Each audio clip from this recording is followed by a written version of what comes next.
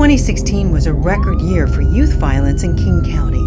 There were 9 youth-involved murders, 6 in South County. We had a lot of violence in our community. My son is 17, goes to Decatur High School, and he was sitting down having lunch with one of the boys that was murdered later that afternoon. The city of Federal Way had the second highest number of police referrals to the juvenile justice system in the county.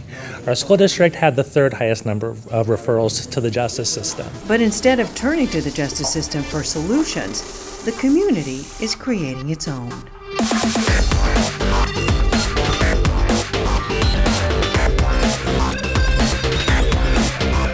This is the Game of Life, an activity-based intake and referral program at the Boys and Girls Club in Federal Way. It was started by family therapist Winston Bell. They get to relieve some of their stress. They get to work out and get physically fit. It helps with the childhood obesity. It just helps them clear their minds. For like kids our age, they want to come in and stay out of trouble, you can go hoop.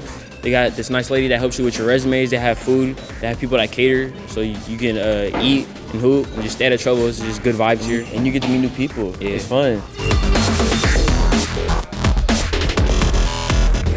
They come for basketball, but they're able to get so many more of the services that folks in the community are offering. You know, these young guys, they can't afford gym memberships. Some of them come from abstract poverty, or they're, financially strapped. Will Jimerson is with the Positive Outcomes Program, or POP, with the Multi-Service Center. They say, you look like me, I can relate to you, it's easy to have a conversation, and so therefore, they know that you care. They reach out to kids at schools, in the community, and on the sidelines. The main focus is how can we help you and how can we help you be a better person and grow. If it's education, if it's employment, if it's food, clothes, if it's bus transportation, if it's mentorship, whatever it is, how can we help you? Yeah, they're good role models. They're really good mentors. Yeah, they teach us life lessons. Yeah. Rayshawn Parker says his mentors have helped him. A lot of things I went through growing up, a lot of things I've seen, it's like I can only relate to people, like me. So when they came and gave me an opportunity, I took it, and it just felt like family. You got kids growing up in a lot of dysfunctional homes, single mothers, single fathers, some none, some, just looking for some form of guidance. Just having a black male figure in my life to really show me and tell me things and to really let me know that this is okay and this is not okay, it really helps because my father wasn't there around that time, so. Yeah, so I was a little hard-headed, so they coming around, they really helped me a lot. They did. They did. I've matured a lot. Both Game of Life and POP came together under Federal Way's Youth Action Team. The Federal Way Youth Action Team came together based on the statistics in losing kids, and we all just decided to, instead of waiting for somebody else to come in and help, that we needed to help.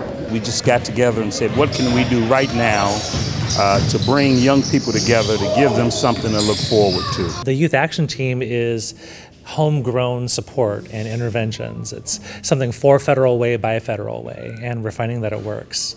Kids are showing up. Jason Clark is a bridge between the court system and these alternative community programs. So it kind of like builds that bridge for young people back to their community, like how they develop that community connection.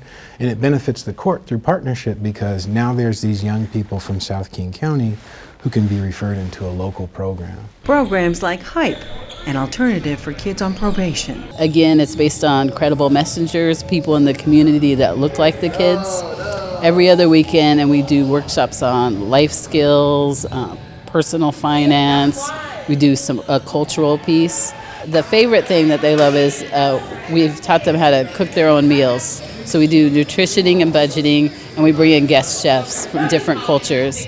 They get to go to HYPE, they get to participate in something that's local with community leaders, they have a familial meal, they get those skill sets that they're developing there in their community with the people who they're going to see at the grocery store. It all adds up to a different approach to stemming youth violence. But the fact that we have 35 to 50 of these kids to show up every week early, that really says something. To me, what it says is we need something like this to be involved with. We need some positive activities to help us move into adulthood.